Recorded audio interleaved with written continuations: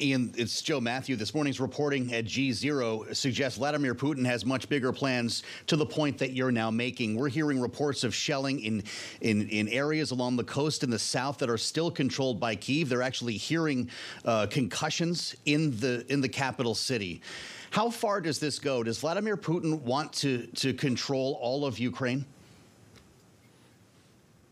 Yes, I think it's clear. Now, it is true that the Russian government has said that they don't want to occupy Ukraine, but they also said they didn't want to invade Ukraine for the last 4 weeks. Yeah. They lie. There's nothing diplomatically that should be believed about the Russian position right now. You do not set 200,000 troops up and amass that kind of firepower and then use it against a sovereign Ukrainian nation whose only sin is to want to exist independently, whose only sin is democracy and the right to vote for their own government. You don't deploy that kind of force and risk not just tens of thousands of Ukrainian lives, which will be lost, but also Russian soldiers who will come home to Russia in caskets. You don't do that unless you intend to overthrow this government. This is, for the foreseeable future, the end of an independent Ukraine.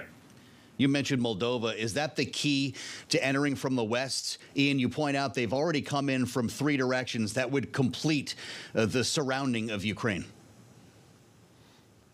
The Russians already have troops based in Transnistria. It's like the other breakaway republics, enclaves, like we saw the fight in Georgia back in 2008. You remember Abkhazia, Ossetia. It's, like Crimea in Ukraine, which had a Russian base on the ground, Sevastopol, even before 2014. That's what we're talking about here. How long do you think it will take for Vladimir Putin to get those 200,000 troops then throughout the entire country of Ukraine? If that's the goal, he says he doesn't want to occupy the country, Ian, but how long would it take him to take it over? I would say I'm not a military expert at all, but we certainly have them on payroll at Eurasia Group, and I would say between 1 and 4 weeks.